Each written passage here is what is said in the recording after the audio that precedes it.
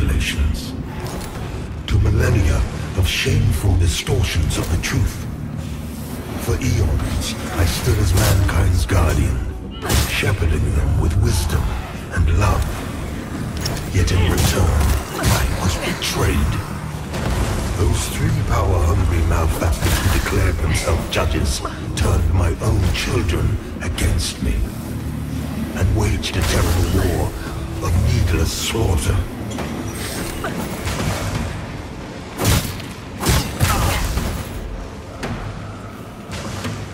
The judges and their crazed followers butchered those who remained loyal to me. And when I created the Rogar as a means to put an end to the madness, they too were no match for the heathen forces. In the end, even I fell. Although the judges found themselves unable to kill a god, despite their best efforts.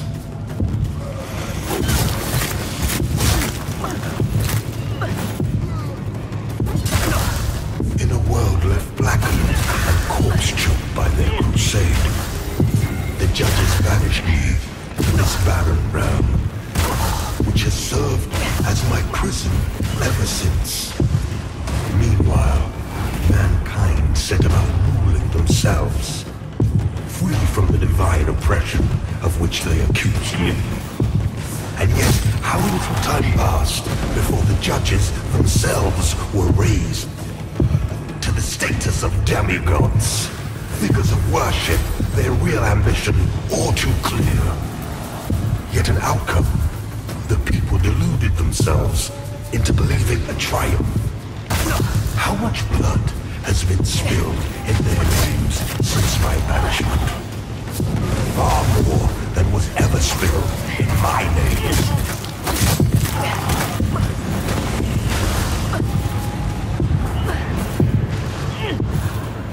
And now, after all the time mankind have had to shape their own destiny, see what they have made of it. War, greed, hatred, suffering, chaos. They believe they were capable of guiding themselves, but have been proven sorely mistaken. Mankind needs me, now more than ever.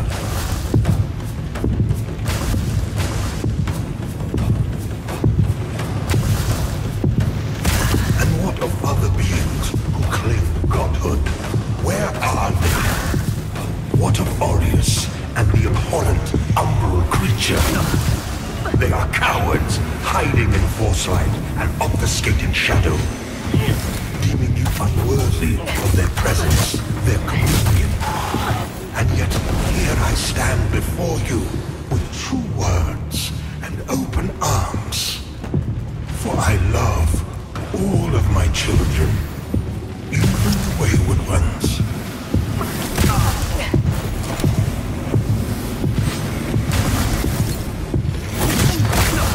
Listen to me.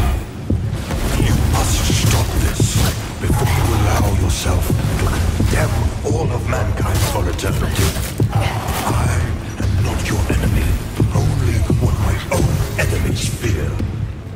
The loss of the dominion they have established for themselves in my absence. Cease your misguided violence. Now.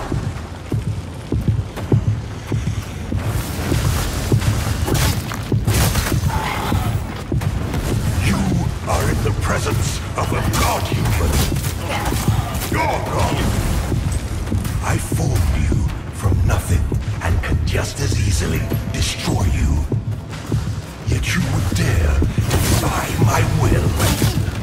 The world in which you exist is my world, my home, and yet mankind, my own creation, exiles me from it.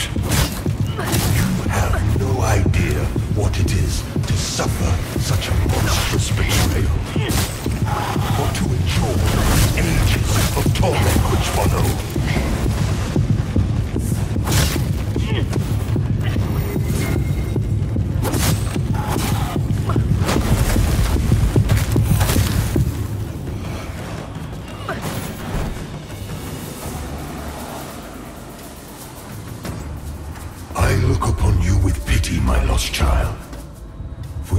have been deceived and enslaved by forces who regard you as nothing more than an instrument through which they might enact their blasphemous will and prevent my rightful return.